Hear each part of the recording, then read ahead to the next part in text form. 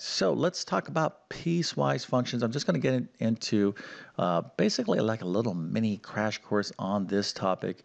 So effectively what we have is two functions, all right? So we have this one function, f of x.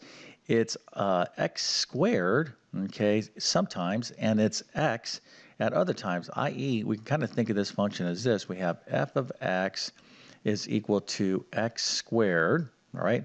Now, when is it equal to x squared? Well, it's equal to x squared when x is greater than 2. I'll show you an example of what, how to think about this in a second. And then we have this other function, f of x, same function, f, and it's equal to x when x is less than or equal to 2. So instead of writing it this way, we just write this one kind of big old bracket, and we kind of define it this way. So we're talking about two functions, and again, it all depends on what value of x we're looking at. So if we have values of x that are greater than 2, we're going to be using or be thinking about that x squared function. And if we have values of x that are equal to or less than 2, we're going to be thinking about that x function. Okay, so again, over here, greater than 2, that's x squared. I don't know if I misspoke. If I did, I apologize. But anyways, anything greater than 2, we're thinking about x squared. Anything 2 or less, we're thinking about x. Okay, let's take a look at the graphs of these here separately. So the graph of f of x is equal to x. Remember, in function language, f of x is the same thing as y. So if you wanted to graph this function, we could replace this f of x with a y, if that makes it easier for you to think about this. And so here we have a linear equation. Oops, actually I have this incorrect. Let's go ahead and fix that up. This is y equals x. This is y equals x squared. So y equals x is a lovely linear equation, a line, a 45-degree line, all right? So hopefully you understand how to graph lines. If you need help with any of this stuff, what we're talking about here is Algebra 1, Algebra 2 level mathematics.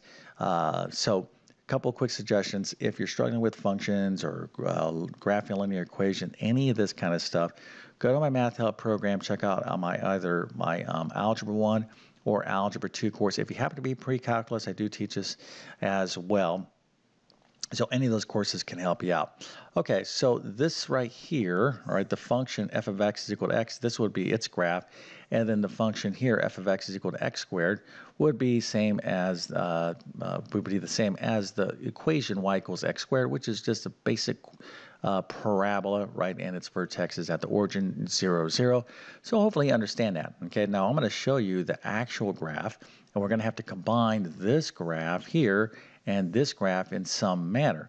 But before we get going, let's recall that in our function here, our piecewise function, we're going to have x squared when x is greater than 2, and we're going to have x when x is less than or equal to 2. So I'm just going to kind of give you a bit of a clue. So right here at 2, okay, this is a kind of our line of demarcation. When everything is greater than 2, all right, when values of x, when x is greater than 2, we're going to have this graph, all right, but we're not going to have this graph. We're only going to have the parabola when x is greater than 2, and then here at 2, or when x is 2 or less, then we're going to have this graph. So how do we put this all in one graph? Well, I'll show you this in just one second, but let's make sure you can evaluate a piecewise function. So I might be told to say, find f of 5 of this function here. So we're like, okay, 5 is what? Well, 5 is a value that's greater than 2, all right? So you have to look at these inequalities. Like, oh, 5 is greater than 2, so therefore I have to use x squared. So f of 5 will be the same. When we evaluate this function for 5, it's going to be, we have to use x squared, so that'd be 5 squared, which would be, of course, be equal to 25.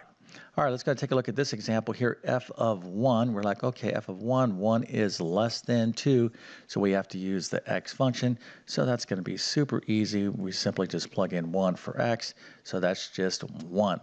All right, so that's just a real quick example of how to evaluate piecewise functions. So when you're doing these problems in algebra, effectively, kind of the two main type of problems. There's other type of problems that you could have as well, but you definitely need to know how to evaluate piecewise functions, which I just showed you, and then how to graph them. So let's take a look at the graph right now. So I kind of gave you a clue on how it's going to be constructed.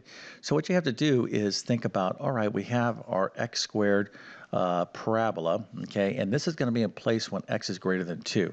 So here's 2. So right here, I'm drawing my little parabola. Now, of course, that parabola goes around, but I don't need the whole thing, right? I'm not going to graph the whole thing, so I'm kind of just graphing this part of the parabola, and I'm putting an open circle at 2. Okay, so I'm leaving an open circle at 2 because this is for all x's that are greater than 2, not equal to 2. So when x is equal to 2, okay, or less than 2, I have this function x, right, which is like my 45-degree line, and it's going down this way, and I'm filling in that circle at 2, right? So this would be how you would graph a piecewise function. All right, so there's a lot of different type of piecewise functions. You can actually make them more interesting. We can plug in other values. Let's say, let's kind of fix this up here. Let's say we'll have the parabola x squared when x is greater than 5. Then when we have x is greater than 2, then maybe we can have another function here. Let's say x minus 3 when x is what? Well, it would have to be less than 5, maybe less than or equal to 5. Whoops.